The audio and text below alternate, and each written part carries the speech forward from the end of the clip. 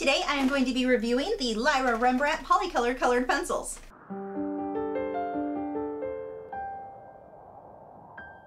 Hi, I'm Lisa, the artist behind Lachri Fine Art. You guys have seen me use these in a couple of pieces in the past where I was mixing them with my polychromos or my luminance pencils. I've never used them by themselves though, so I've decided to go ahead and use them by themselves so I can get a good idea of what their strengths and weaknesses are, so I better know when to use them with the other colored pencils. You can get sets up to 72 colors of these. I would definitely prefer them to have more colors. This set, like a lot of colored pencil sets, has a lot more yellows than I think is practical and not enough browns and tans and grays. That was definitely a drawback for me with these ones. These pencils are quite light fast. Now, the newer sets have the light fast ratings in the tin. Mine is an older tin and it does not have those ratings. So I had to go online to kind of figure out what colors I should pull from my set. I believe there were 2 in this set that I had to pull. The next thing I want to point out with these pencils, and this is something that I hope that they have improved on in future sets. Eventually I may get a newer set to find out for myself. Let me know in the comments below if you do have a newer set of these, if this has been improved on. But these pencils, the colors are so inaccurate on the back for what the color actually ends up being. With the blues especially, they're so similar. Good luck figuring out which blue you're reaching for. That was one of the most frustrating things for me while working on these, is that they're just too close. So I had to have a scratch piece of paper. Every time I switched colors, I had to scribble on a piece of paper to figure out which color was which, because looking at the pencil was not giving me that information. And yeah, the pencils do have marked on them what the color is. I don't have the colors memorized. That's not going to work for me either. I just want to be able to quickly look at the pencil and know what color it's going to be, and that was just not possible with so many colors in this. I've yet to use pencils that had the color marked as far off as these seem to be. But again, that is something they could have improved on, so I would love to hear from you guys if that is the case. The next thing I noticed with these is that they are very waxy. While they are an oil-based pencil, they have a lot of wax in there. They felt very much like working with Derwent Color Soft, which surprised me. They didn't layer quite as well as Polychromos or Luminance would. They were closer to Color Soft on that. The difference between these and Color Soft, however, besides that the Color Soft is a wax-based pencil, but these ones blend so well. Like these, getting a blurry background, this is probably going to be my favorite pencil for that. I could not believe how quickly that laid down, and I could be super sloppy with the application of the pencil, where normally the way that I was working more side to side, I should be able to always see those pencil lines because I was being lazy. You couldn't. They all blended completely out. Had I done that with Polychromos or Luminance, you would have still seen those pencil lines. So that was something I really liked with these. They blended so well. Lyra makes their own colorless blender. This is the Splendor blender. I have used this before with Polychromos. Someone suggested, because of them being oil-based, this is for an oil-based pencil, that it would work for those. It didn't work well. Or at least I should say I wasn't impressed. But with these pencils, because it is made for these, it worked so nicely. And you didn't have to add a lot of pressure to get it to blend well with this. Now, the white in this set was nearly useless, almost as useless as the Polychromos white. So I went ahead and for a lot of this ended up switching over to my Luminance white, because this was not pleasant. I wasn't able to get the detail I wanted, and with these, because they don't layer quite as well as some of my other pencils, they're just so waxy feeling that additional layers don't stick as well. I did layer, but not anywhere near what I would get with other pencils. Trying to layer white on top of these was a challenge, so that's where I switched over to my Luminance, and I was fairly happy with the results I got there. I did towards the end use a new method that I'll be showing you at the end of the video, how to get white dots and highlights on your colored pencil work using colored pencil. So unlike using gel pens or acrylic paints or inks that a lot of people will use that are not going to be archival because those are water-based, and you don't want to use water-based products on top of oil-based. This product, however, was meant for this. I was pretty excited with those results. So while it isn't technically Lyra, I'm still really excited to share that with you. That will be coming up at the end of the video. Now, one of the things that I like so much about my oil-based pencils with Polychromos is that they are a hard lead. You can sharpen that to a super fine point and it does not break. It is so perfect for details.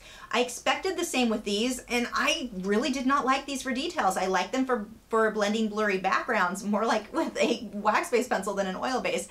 But for the finer detail, you can sharpen them to a decent point, but if you go too long, if I go as long with these or as fine fine of a point with these as I do with the polychromos. The tips would kind of crumble and break as I added pressure. They are not quite as strong as the polychromos, but again, that's part of what makes them blend so well for those blurry backgrounds. But I definitely had a harder time getting fine detail with these than I do with the polychromos. When I got to the seahorse, especially the seahorse and the starfish, where I was doing the little detail, I really wanted my polychromos for that. If you are supporters over on Patreon, the 2-hour version of this seahorse drawing is available for you now, complete with voiceover, so make sure to head over and check that out. Now we'll go ahead and take a look at these in action. I've started with my drawing drawn out on Fabriano Artistico Extra White Hot Press 140-pound watercolor paper, and I'm laying down my base colors. I just chose one section, a rock that's blurry in the background, and I'm working on that using a lot of blues and purples.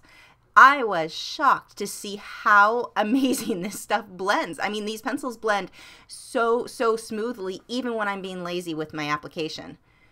I did fight with the fact that the color saturation wasn't as bold as I would like. It took a lot of layers, but because these pencils don't take as many layers as I would like, a lot of this piece was not quite the color that I was going for. I didn't have as much contrast as I wanted in many areas. But it wasn't the end of the world or a deal breaker for me either. So you can see I'm laying down more, and look at how messy I'm being with these. You can see my pencil lines all over the place. But once I blend that out, you're not going to see those at all anymore. It worked so well with the odorless mineral spirits. There we've got that nice, really smooth, deep background, and I'm going to go ahead and layer again. Now that this section has dried, I can add additional layers. And what you can't tell in this video is that I am letting it dry completely in between each layer, or every time that I use the odorless mineral spirits. I'm using a Filbert Taklon bristled brush. Let that dry, and I'm layering more over this. Now the black in this set, this one comes with one called medium black, and when I looked online, it looks like there are a couple of different types of black. Hopefully some are going to be darker, because this black I fought with. I wanted to reach for my polychromos black so many times because this black does not get as dark as I would like. So I had to do a lot more layering with the reds and the blues, which I normally would do anyway because I don't want the black to be flat. But this one I really fought with. I was getting more of a dark gray than I really was the black that I wanted in many of the areas of this piece. So the black, or at least this one that was labeled medium black, and I think they may have changed the name of that one because, again, this was an older set, but I was not a huge fan of that black pencil. So we're going to go ahead and add some detail here, and the same thing, I'm just layering on top of layering, and for the most part, my entire background and the starfish are all the same colors. They're all various blues and purples. I don't want too much detail on this starfish in the background. This guy's supposed to be out of focus so that the one in front really stands out, being that they are the same color. I blurred this even more than what my reference photo was for the one in the background because the one that's in the foreground kind of blended in with the one in the background or behind it, given that they are the same colors. So I kept it pretty soft, and you'll see as I blend out with the odorless mineral spirits, I blend over everything. I'm not worried about trying to keep the details. I want the odorless mineral spirits to kind of fuzz everything up. So while that is drying, I'm working on the next rock. I've put a base layer down of this soft green tone, and now I'm layering my blues, blacks, and a bit of the burgundy into this. Now when I do sea life or rocks and stuff like that, I'm not worried about every little detail being exact to the reference photo. I just need to create the same texture that that reference photo has. So you don't need to stress yourself out thinking, oh my gosh, it's so much detail. I can't copy it all exact. Just go for close. As long as you're getting that texture built up where it's similar, then you should be fine. You don't have to have every little detail in something like this exact. And it's the same thing with the starfish. My starfish wasn't exact. I had to create the texture, but it doesn't have to have every little detail the same in order to look like the same starfish. And with something like this, with rocks especially, no one is going to know the difference if you've got a little black smudge 2 inches off. I mean, it really doesn't matter. So again, I'm creating the texture. So you can see I went on top of that with some white dots just to create more depth, more dimension in that rock. And at that point, I was using the white out of the Lyra Rembrandt Polycolor set, but I did not like that white at all. very similar to how I feel about the Polychromos white. They just aren't opaque enough. So shortly after this, I switched over and started using my Luminance white, which worked much better. I tried the Derwent Drawing Chinese white. That didn't stick as well. These pencils feel so waxy to me. The Derwent Drawing Chinese white was too soft and it just wasn't sticking. And I suspect that these pencils would work really well with a paper that has a little bit more tooth as well. That would probably give you the ability to get a lot more layering done. And because they blend so well, they may still give you a smooth look. I need to test that out. You can see I've got a really strong shadow underneath that back arm of this starfish so that it really stands forward from the one behind it. And I'm going to hype that up even more. Because these are the same colors, I've got to depend on two things here. One, how much detail I'm putting in the starfish up front. He needs a lot more detail than the one behind. And my contrast. I need to have a much higher contrast against the light starfish behind it in order for this guy to stand out. A lot of what I'm doing for the texture of the starfish's arm are just various dots and squiggles. Not random. I'm not just putting polka dots and scribbles all over the place. I'm being very careful about where they go. But you can see here, those are mostly little dots and ovals.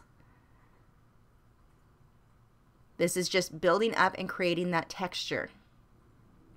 Not worrying about every little line being exact here.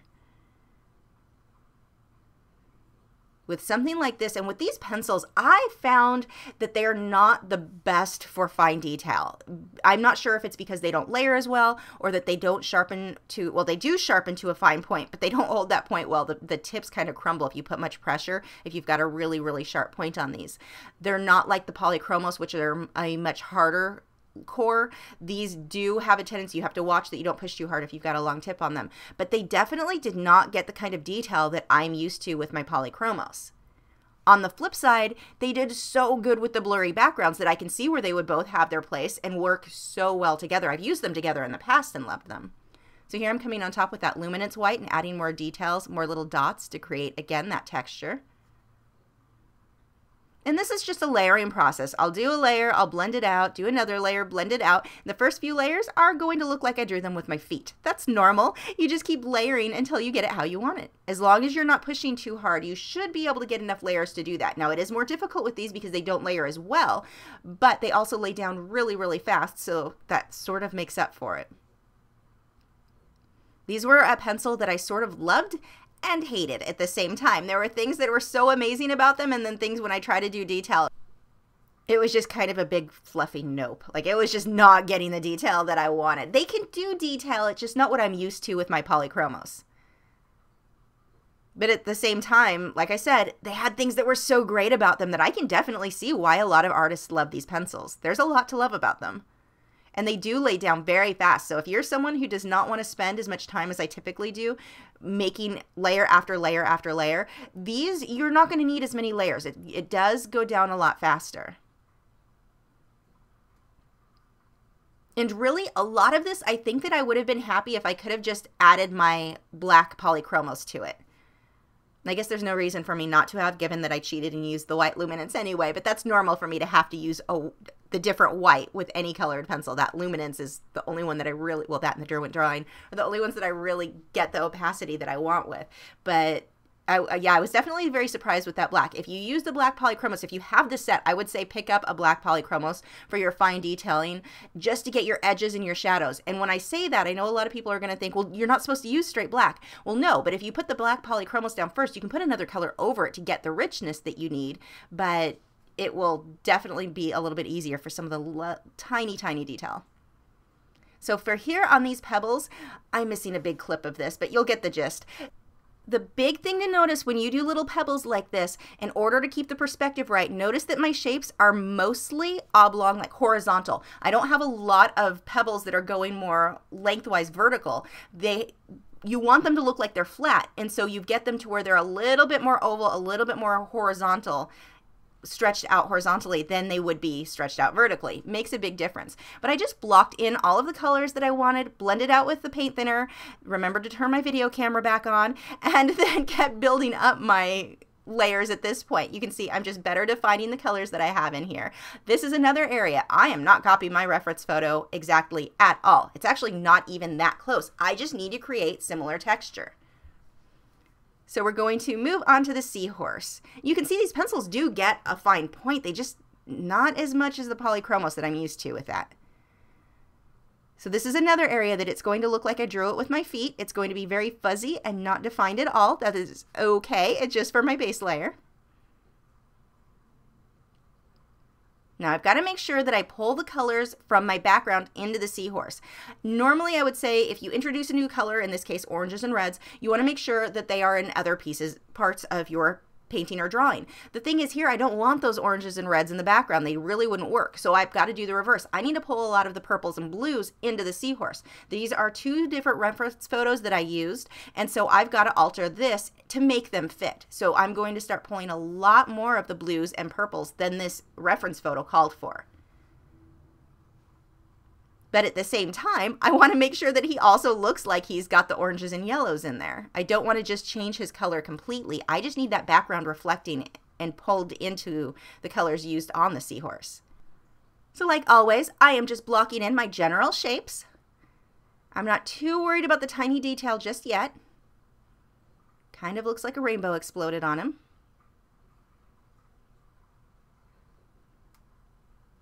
I blended that out with the odorless mineral spirits. And while that dries, I will move on to the next section. Again, not too worried about the little detail, just blocking in my color, getting a base color on here.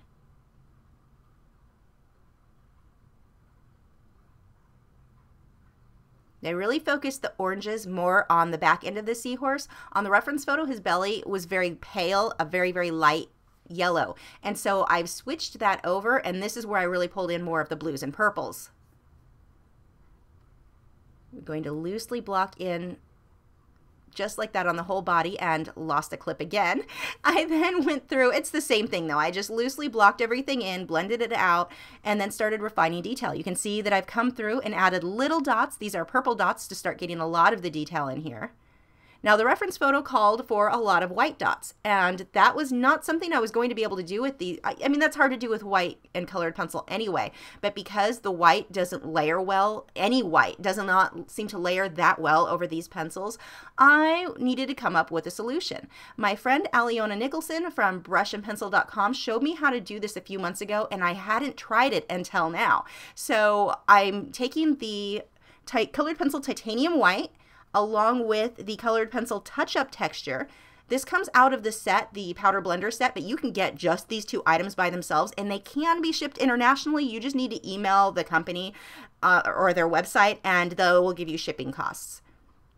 I know shipping gets pretty expensive to send things internationally. I know that firsthand, but if you can get friends that want to buy some or you buy a couple of them, it's not as bad. So I'm going to mix these together. I am using a synthetic hog hair liner brush, mixing the liquid and the powder, and this is one of the happiest things that has happened to me in a very long time. I don't get out much. But watch the detail that I'm able to get with this. Seriously, so excited. If you follow me on Facebook, you've seen this video already, but look how I can add these white dots.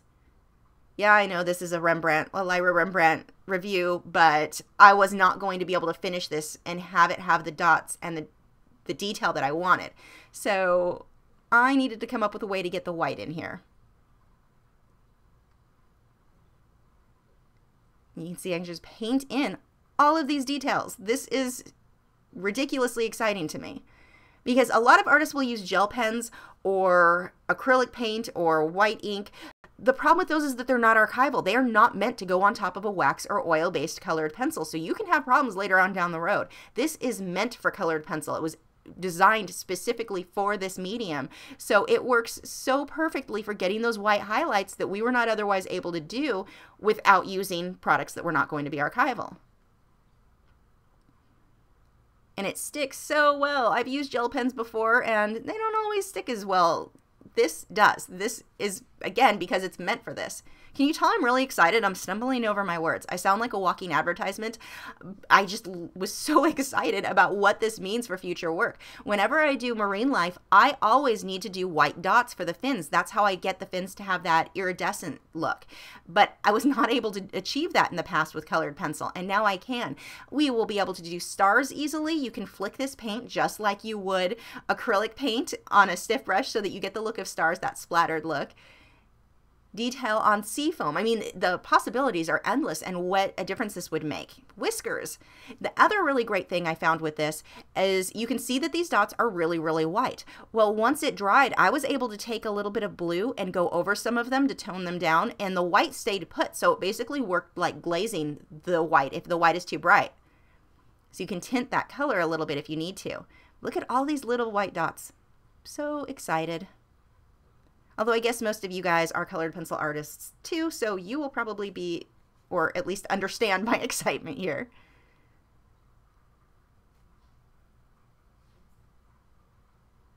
And I would definitely recommend the synthetic hog hair liner brush over a Taklon bristled liner brush. I think a Taklon bristled liner brush would be too soft, and the bristles would just kind of flop over given how stiff I've got this mixture.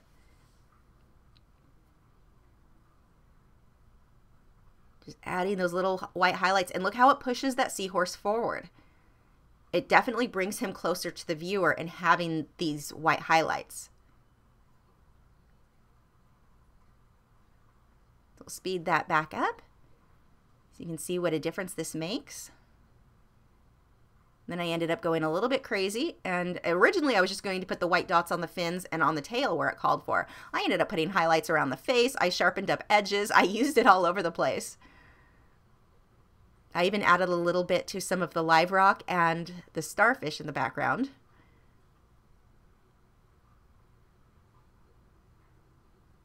Look at how nice those highlights look.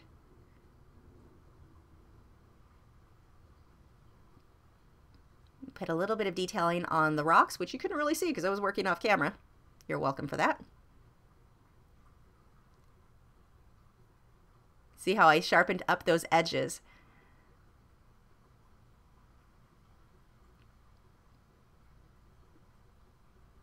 I had to watch myself because it would be really easy to go overboard with this, but even if I did, I can go back over it with colored pencil without messing things up.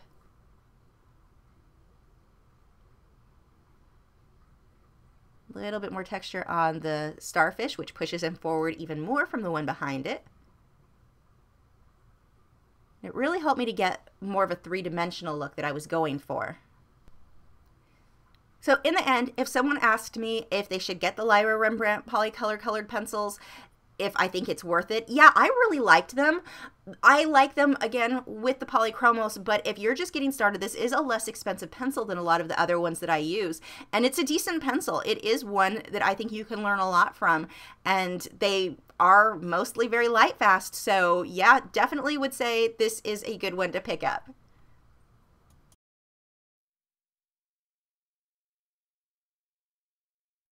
Thanks for watching. Again, if you are supporters over on Patreon, the 2-hour version of this tutorial, complete with voiceover, is available for you now, so make sure to head over and check that out. If you're new to my channel, I have new video critiques every Tuesday where I'm critiquing your original paintings or drawings, my own speed paintings, drawings, and tutorials every Wednesday, art Q&A videos every Thursday, and artist vlogs each weekend. So if you haven't already, I would love for you to subscribe so you don't miss out on anything. And you can follow me on Facebook, Twitter, Instagram, Google+. All of those social media sites are linked below in the video description where you can keep up with news, my newest work, and see real-time clips of whatever it is I'm currently working on. I'll see you guys tomorrow. People are texting me while I'm trying to work. For those of you who wondered how my trip to the Dallas aquarium was, here is your answer. I got so many great photos of different fish. We'll be seeing a lot of those in the future. Going there almost made me want another reef tank. And then I remembered all the work it takes to do water changes and cleaning, and then I thought about having to drag all of that salt water up this many flights of stairs and said, nope, I'll just stick to my hermit crabs. They're crustaceans. It's kind of an ocean animal and they need salt water, so